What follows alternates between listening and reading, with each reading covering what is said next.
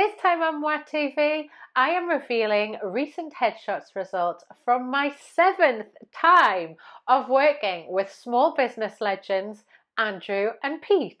This time they chose to jump well ahead of the headshots trend curve so that we could create some beautifully graphical inspired headshots for them to use in 2020. See exactly how I did it on this episode. If you're new to Moi TV, then hello you beautiful beast. I am Laura Pearman and this is Moi TV. Here my goal is to provide you with tons of headshots ideas as well as helping you to grow your business and your reputation the right way through headshots into the vision that you have in your wildest ambitions in your mind's eye. You should go ahead and subscribe to my channel. Make sure though when you do that, you hit the bell. That way you're going to get notified every single Friday when a new episode comes out. If you are always looking to keep up with the latest trends in headshots photography ideas because maybe you work in a related field like graphic design, branding strategy, website design, styling for professionals, or commenting on the zeitgeist in entrepreneurial trends, then this episode is going to give you a really good set of reference points as well as a deeper understanding of the hot new graphical trend I am seeing in headshots right now. This was my 388th session since setting up my photography business 8 years ago, and it was my 7th photo shoot with clients Andrew and Pete, officially putting them in first place for most loyal clients ever. Hey!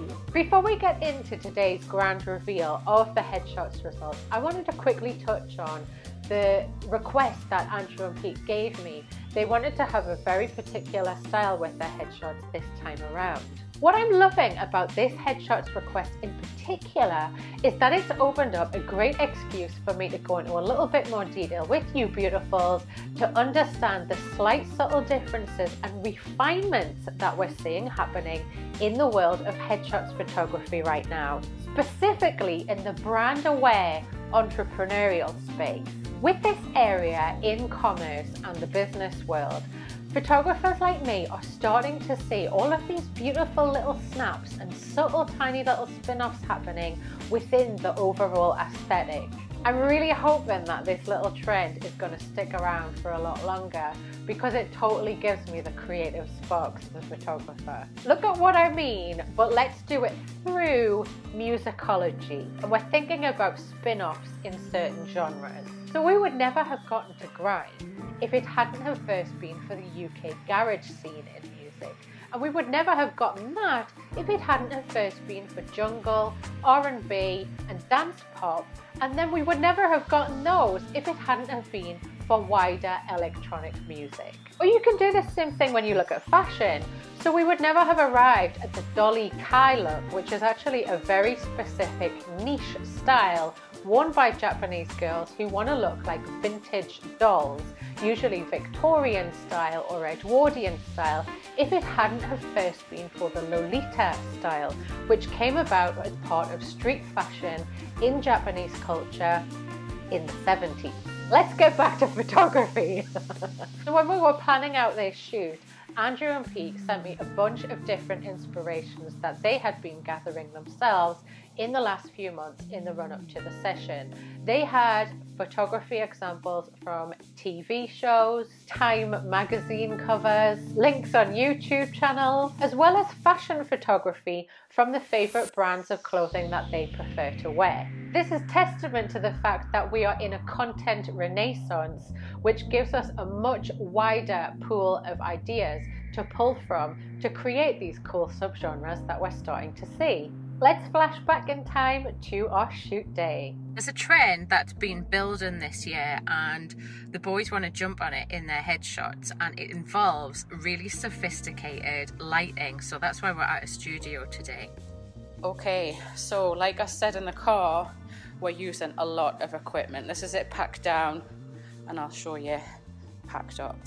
Okay, I've set up some different lighting and we're going to start building our lighting scape. So straight light, whoosh, comes out like that, a little bit of a spray.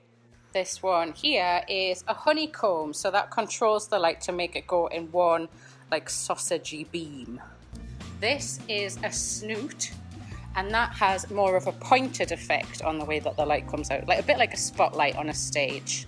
And then this bad boy is diffusion. So this is all about spraying the light as wide as possible, and this makes it as soft as possible.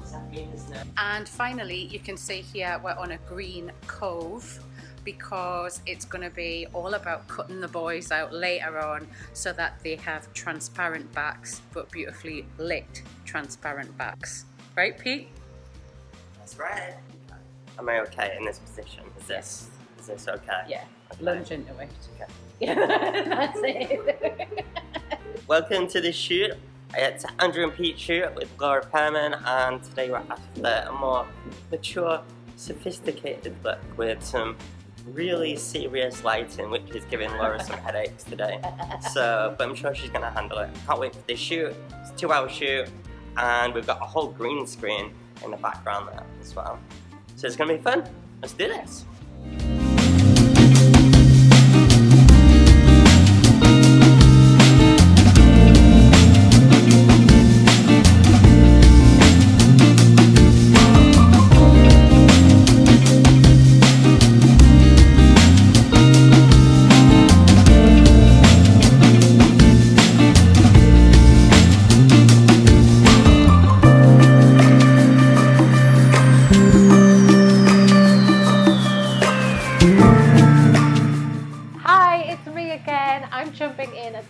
To ask you to let us know which is your favorite headshots result from Andrew and Pete's quirky branded headshot session. You can do that just by commenting below now or at the end of this video.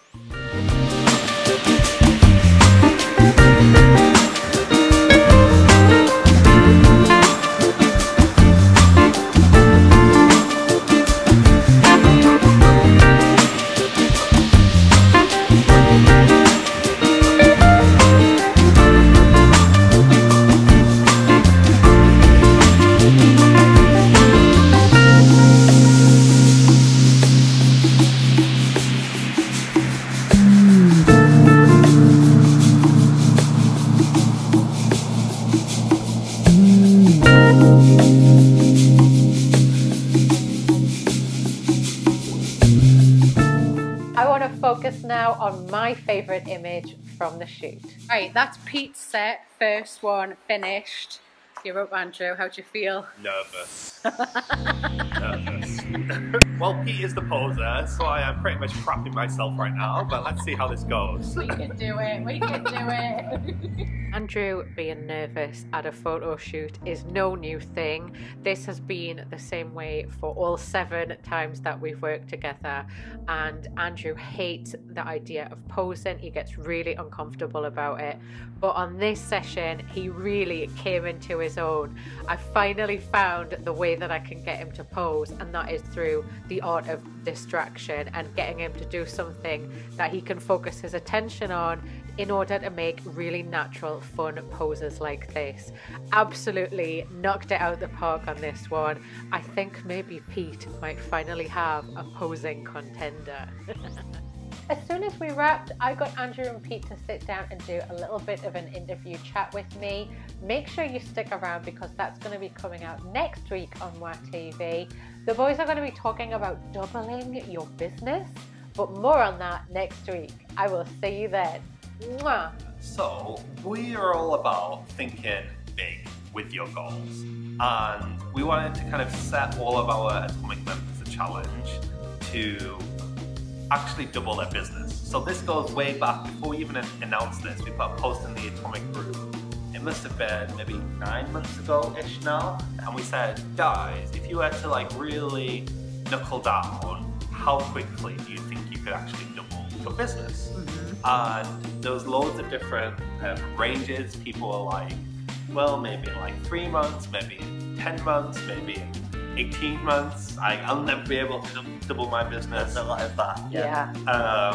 So that's the challenge we want to set. We kind of looked at all of those and we said, what is kind of the average here, then let's do it a little bit above average. Let's say 6 months. Let's try to get everyone doubling their business in 6 months' time. Now before you go anywhere, don't forget to subscribe. Mwah.